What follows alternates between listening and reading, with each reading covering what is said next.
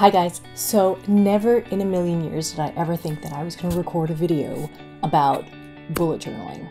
But since I'm transitioning from this book to this book, I thought I'd show you a little bit about the pages and how I structure my pages in my bullet journal.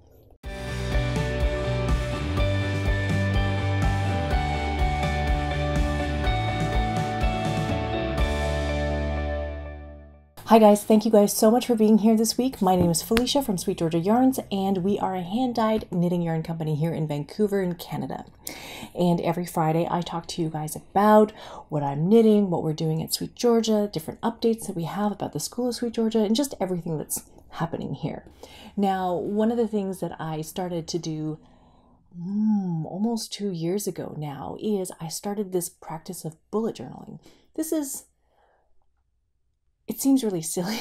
Now, the reason why I thought it would be really silly, and never in a million years did I ever think that I would make a video about bullet journaling, because it's basically writing down notes about what you need to get done and just putting it into a book.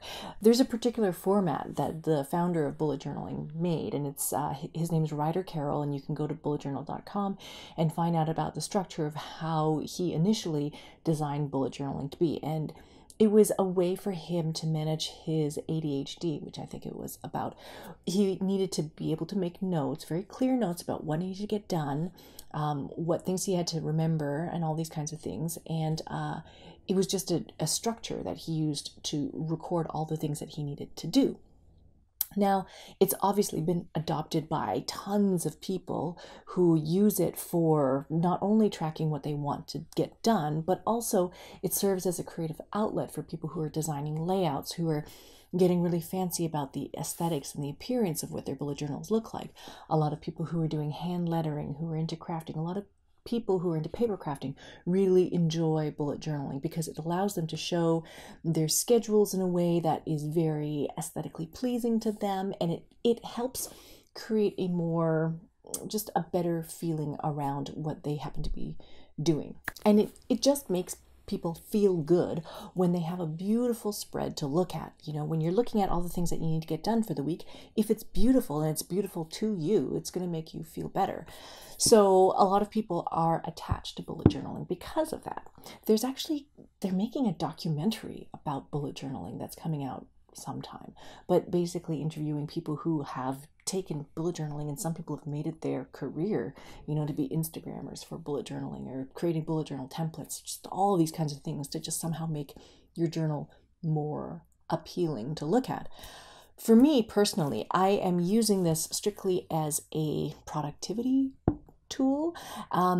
Before this, I've always used my phone and my computer in conjunction, and I use this program called OmniFocus, and so that is available on my Mac and also available on my phone, and it's something that I can sort of record a lot of ideas or input very, very quickly, and I get it all tacked down into that iPhone app, and then it gets synced with my computer, so when I'm sitting down at my computer, I can go through all those things that have sort of been triggered in my head and figure out, where do those things go, when do they need to get done, and all that kind of stuff. So I was working with that very digital system for a long time, for like years and years and years now. And it was only maybe about 2 years ago that this whole idea of bullet journaling came to the forefront for me. I mean, it's been for other people for a long time.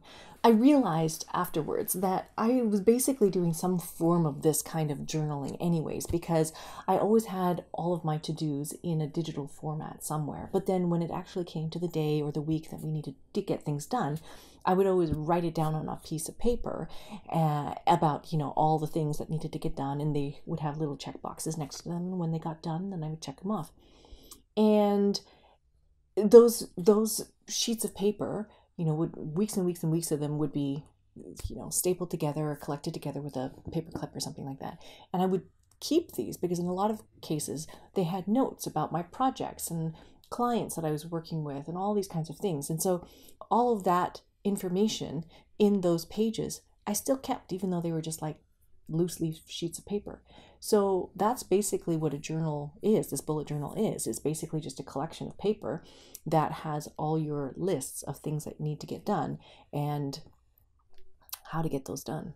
So I'm not going to go through with you the exact way that Ryder Carroll talks about how to do your bullet journaling. But basically, the idea is that you put a dot and then you put what needs to get done, and a dot and what needs to get done. And when you finish that item, then you make that dot into an X, and then that thing is done. If you don't get that thing done and you move it to another day, or you say, okay, I'm going to do it on Friday instead, I'm going to do it next week instead, or whatever, eventually then that dot turns into a little arrow to indicate that you have looked at that and have migrated it somewhere else. So there's lots of details about how to actually do your bullet journaling system. But in this case, I'm just going to show you how I lay out my spreads. Now, some of the fundamental things about bullet journaling is you have your daily list, which is today's the date, and then these are the things that need to get done for today. You might have a weekly spread to show all the things that need to get done for the week. And then you might also have a monthly spread to look at, all the things that are going to happen during the month. So it might be events and all these kinds of things. I know that when I originally started doing this bullet journaling, I followed Ryder Carroll's system quite closely because I wanted to see, how does this all work? Where did this all come from? And so I tried to follow his structure, very minimal, very, very minimal structure. But I found that we just had too many things going on. So there was never enough space to write all of the things that needed to get done on any particular day in sort of a month view or a week view or things like that. So over the past maybe 2 years or so, I've been absorbing and looking at other people's spreads and, kind of taking some ideas from one area and then looking at adding other people's ideas and sort of Frankensteining my own sort of spread. So one of the things that might seem a little bit weird is the idea that you would make a monthly view and then put all the things on it, and then you would also make a weekly view and then rewrite a lot of the things on that as well, and then have a daily view and then rewrite a lot of those tasks there as well. I don't know if I'm doing that right, but I rewrite all of those events and all those things pretty much 3 times, and it helps me remember what needs to get done. But I found that if I go through any particular week or whatever where I haven't used both a weekly view and a daily view and a monthly view, then I kind of get lost and confused about, what's going on. So it's really helpful to be able to see everything at a week's glance. And then when you look at your day, all the things that you have to do in the day, all the things that you could schedule for that day. And it just makes for better planning and organization of the time that you have available to you. So what I'll do is I have just 3 or 4 more blank spreads in this old journal, and I'm going to draw for you what the sample spreads are going to look like for a monthly and a weekly and a daily view of how I lay things out in this bullet journal. So this journal that I use, this is the Leuchtturm 1917. This is a lovely journal. It is the dotted version, so here you can see maybe that there are just little tiny dots. I don't know how far apart they are, but they're nice. And so what I do is I do a monthly view, a weekly view, and a daily view. And so I can show you what I do for a monthly view.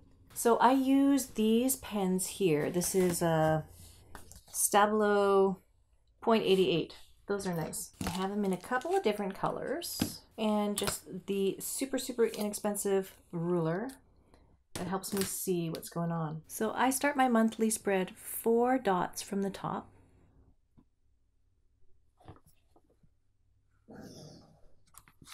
And then each day of the week is going to be 6 dots across.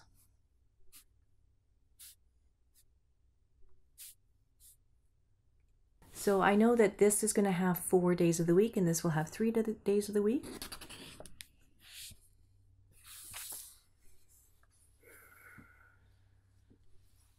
And then I just go down here because I know that there's going to be 6 dots for every square.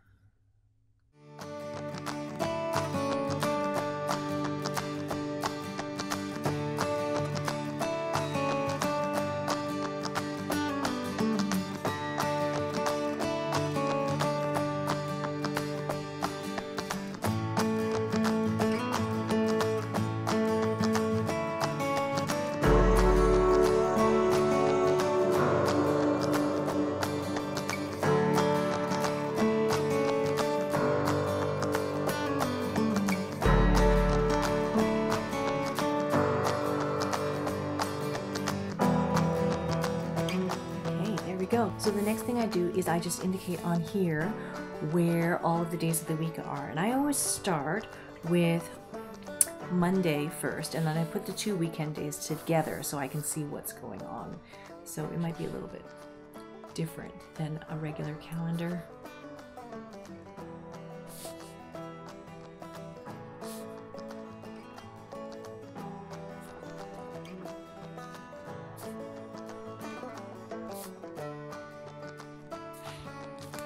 And I'll just go through and add the days of the week.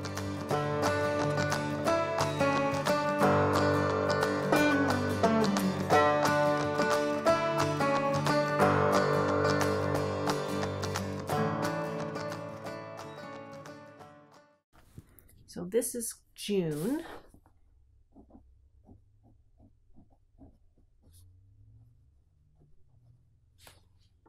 There we go.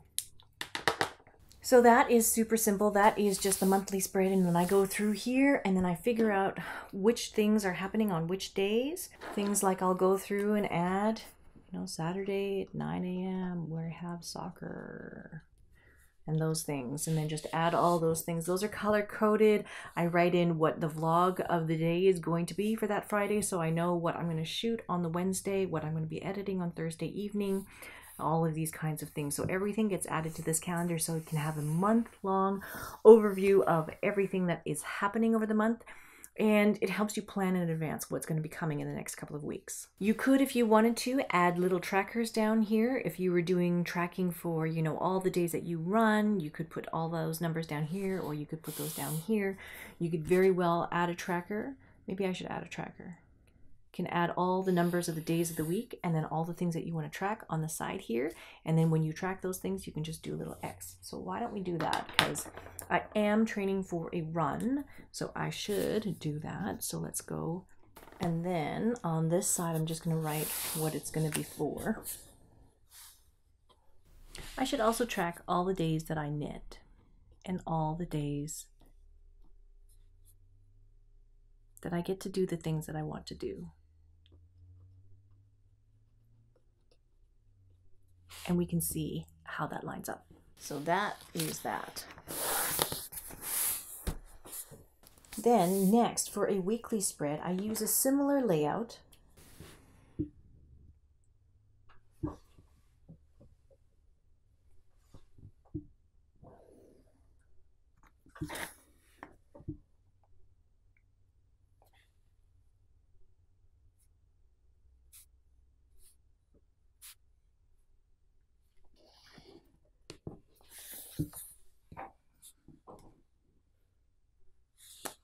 And in this case, I'm going to go again 6 wide for each day. And then I start, because I know I'm relatively hands-free around 9:30, I put 9.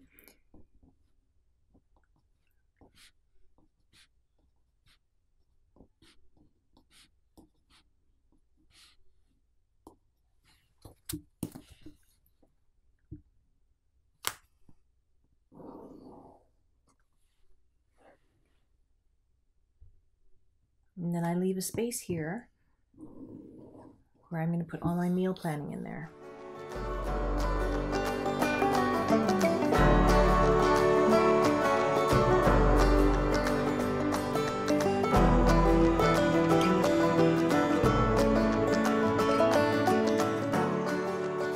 So this one, we're going to do sample 31.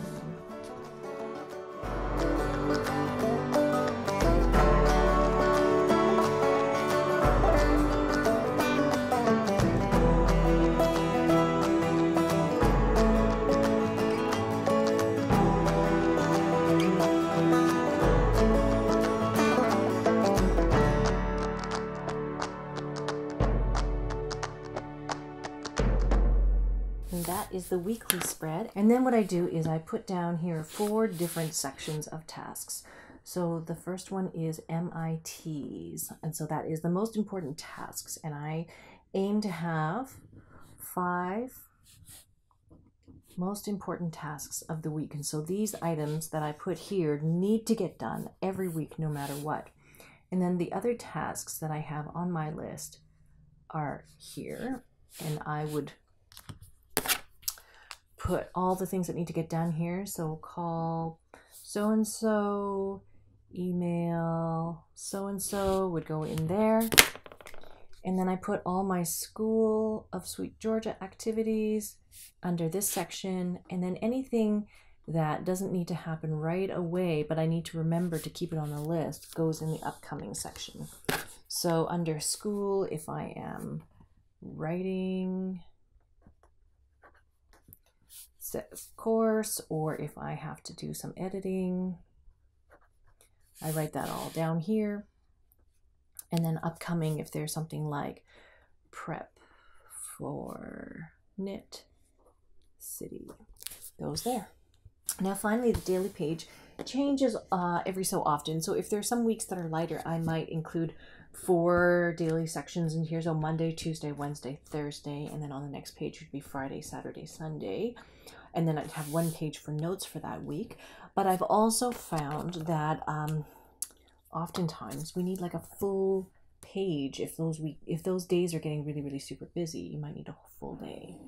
So again, I start 4 down, and then I make a little section like this. And then what I'll put in here is the day of the week. So if we're doing that Monday, May 28th, I'll write a big number in here.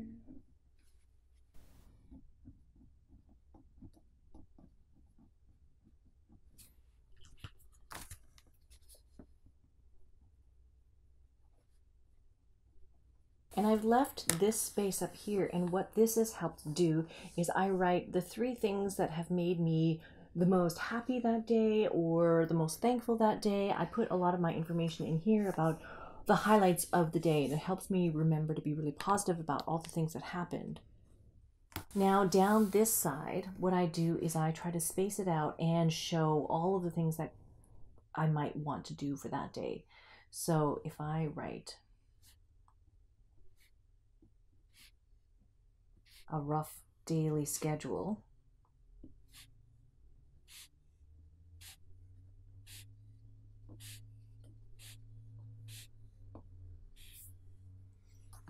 and so with a lighter color pen, I might go in here and say, you know, between this hour and this hour, I'm going to be filming. And then if I have, you know, lunch here, and then I spend another couple hours writing, then I've blocked off these huge windows of time where I can actually get things done. And then if things actually change and if filming takes only this amount of time, then I can change it afterwards and say, oh, filming took this long. And then I spent the rest of the time doing email. And then I didn't eat lunch, or I took this much for lunch. And then I spent this much time writing.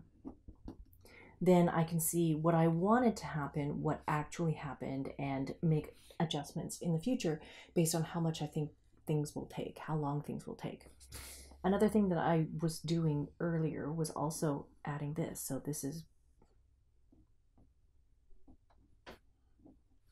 BLDS, and so that is basically what you had for breakfast. You just write in what you had for breakfast that day, goes here, and lunch, and then dinner, and then snacks, if you're tracking what you wanted to eat and what you were eating that day. For the rest of the space, I put in what needs to get done on that day.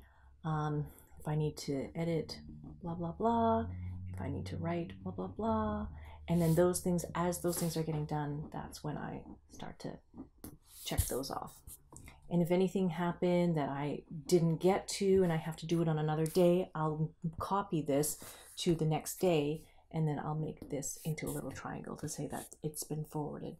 So going back at the end of the day, I'll come up to the top and then I'll write the best things that happened were blah, blah, blah, goes up there. The other thing that you could do is there is this notation, which is just a line, and then that just indicates something that happened in the day. So if you're using your bullet journal as a journal and you're just saying, oh, today went to the store and then picked up blah, blah, blah, all of that kind of stuff. You can just make notes about that here. So that's it. Thank you guys so much for watching this week. I would love to hear if you guys do a bullet journal, how you do your bullet journal. If you have pictures that you can send me a link to your Instagram if you are posting pictures of your bullet journal as well. I would love to see, because I'm always looking for new ideas about ways that we can get more done and be more productive with all the things that we want to do in our lives. So I would love to hear about you and how you plan your day. So if you like this episode, please hit the like button. And if you would like to see more content like this, please hit subscribe and you will be notified about when more videos come your way. Thank you guys so much for watching, and I guess I will see you guys in the next one. All right, bye for now.